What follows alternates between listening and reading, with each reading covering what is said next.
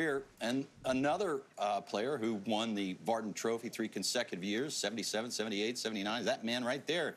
Great Tom Watson, who almost won a major championship when he was 59 years of age. You get a little closer to the players this week. The galleries are not that big. It's a sort of a boutique event, if you will. And you can sort of dive in, sort of glean something from their conversations or watch their pitches and learn something. In the case of Watson, what'd you say to me? He always took the club back when he was pitching it a little bit shut. Yeah, always a little shut. Kick that right knee. That's a Byron Nelson, Ken Venturi thing. Kick that right knee in there and just kind of pinch it against the ground. But it's been